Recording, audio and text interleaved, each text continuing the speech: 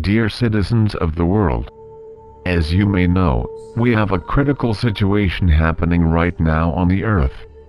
Actions have been implemented by a small power-hungry and greedy elite group towards the total domination of Earth and the destruction of the majority of its people.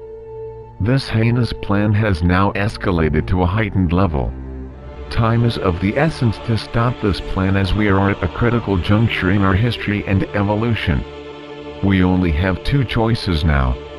We must either decide to save this world and its people by taking non-aggressive action immediately, or be totally dominated and destroyed as a species. We have a short window of time. What choice will you make? We must work quickly to save this world and its children from further commercial tyranny, or we may not have a future.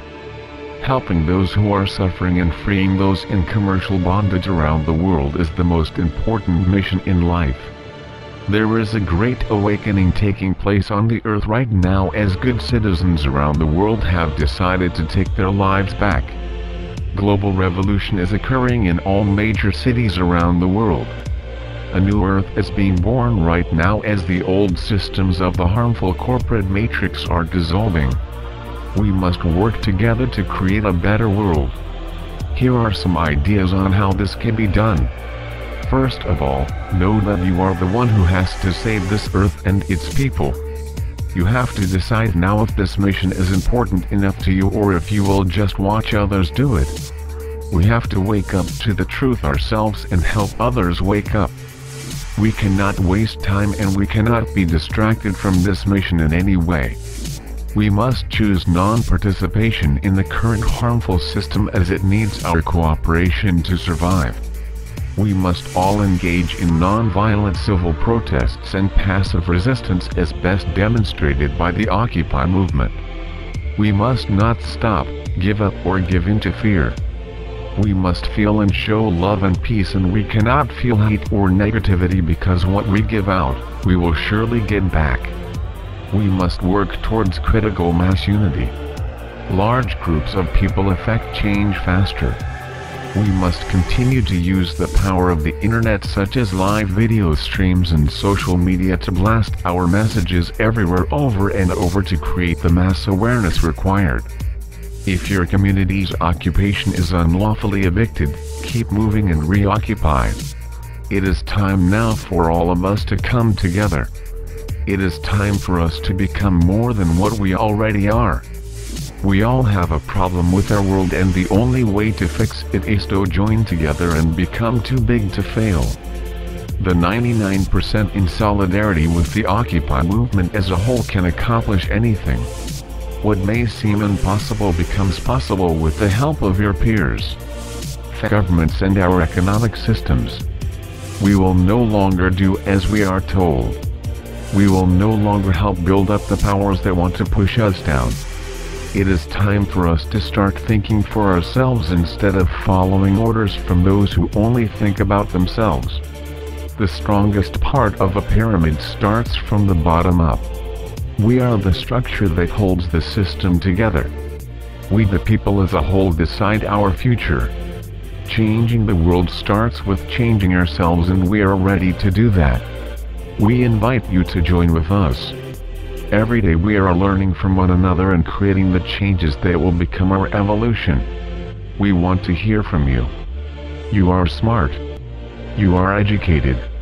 You are a great individual with a mind of your own and opinions that greatly matter to this movement. The reasons to occupy continue to grow every day. Our natural rights are being violated every day more and more, as these dark powers attempt to control everything on Earth. One critical matter that stands out right now in the US is the National Defense Authorization Act. While we believe it is important to keep our land and people safe, these tyrannical laws create oppression in the name of freedom.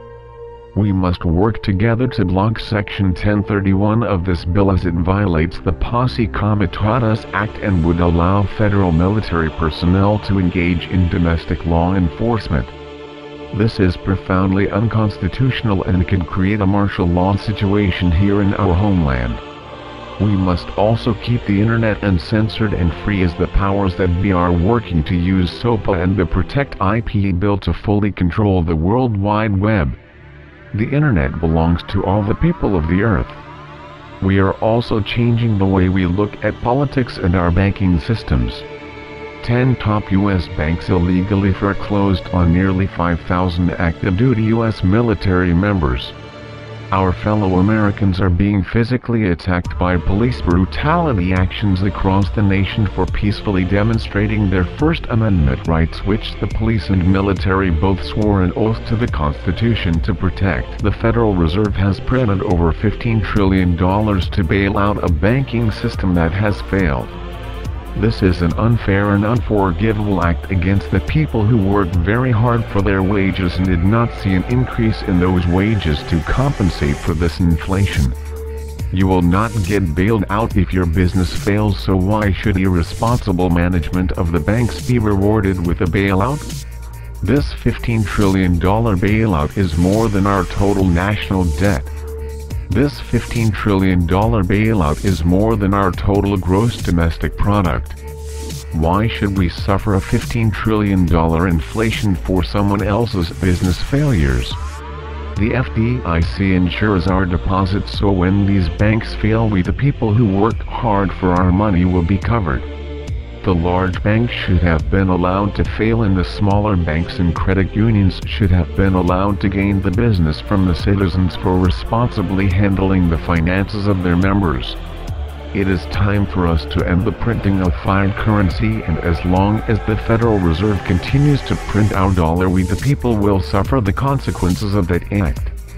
We see no increase in our wages, but we see an increase in all things we require to survive. Food, gas, rent, and student tuition. How can one afford to live and go to college with the increase of these costs? People have no choice but to take student loans to survive while they gain the proper education to succeed in life. Yet once the education is over, there are few jobs available for one to start to pay off these loans. People are finding themselves working the same job as they were while attending college when they graduate, with more debt and more financial responsibilities than before with these loans to pay back. Furthermore, these loans can no longer be dismissed from filing bankruptcy. Once you start down the road to a debt-free life, you are stuck in a life full of debt. No longer will we sit by and allow this to happen to the people of the world. It is time to join together and occupy. What has the Occupy movement accomplished so far? Besides educating millions on the greed, selfishness, and corruption in our government and banking institutions, we have created Bank Transfer Day, which was a consumer activism initiative calling for a voluntary switch from commercial banks to not-for-profit credit unions by November 5, 2011. As of November 30, 2011, over $8 billion has been taken from the big banks. The Occupy movement also worked together to protest the Oakland seaport. In this commercial world, money is more important than people. Nearly 10,000 people marched on the port of Oakland the afternoon of November 2, clogging the entrances and roadways. Demonstrators shut down operations at the port of Oakland, one of the largest container ports in the United States. This shutdown contributed to showing the power of the people and that the greed of the 1% will no longer be tolerated. What does the Occupy movement have planned next? The Occupy movement has planned for another general strike to shut down all ports of the West Coast on December 12, 2011. Join us for this day of protest. The Occupy movement has also planned Balance Transfer Day for December 11, 2011.